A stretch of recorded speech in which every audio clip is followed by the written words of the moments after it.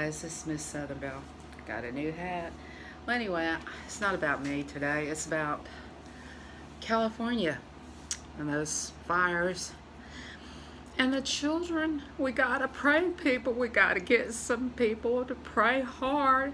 And what is the government doing and the president doing about these fires? We need to ask them that, you know? I know, guys, I should have said that, but I'm just so worried about the children and the elderly people out there in those fires. It breaks my heart if something.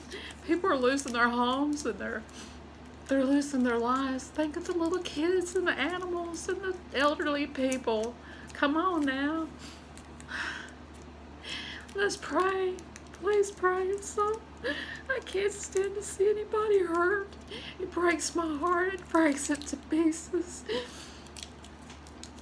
So let's take a minute and bow our heads and pray for the children and the elderly people. I can't think. And the animals and people. Our friends are in California too. So let's get somebody to tell those people. Let's get the government, let's get the Air Force, let's get the Army, let's get the Marines, let's get everybody to help with those fires. I'm just a little peon, but there's somebody that's bigger than me out there, is bigger and better, and talk to the President of the United States. What if it was your daughter, your kids? I'm sorry, guys.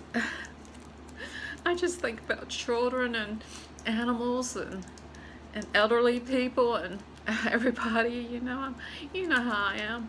I'm a big boo-hooer, but I just wanted to tell you, let's pray.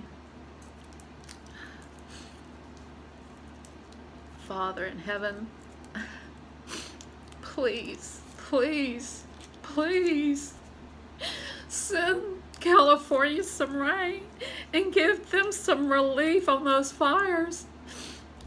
Please. For the children, God, for the children and the animals and the elderly people.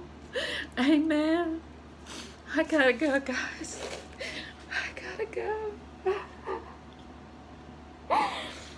Sorry. I gotta go, guys. Bye. Keep your faith and keep praying for these people. It could be us, you know. It could be us.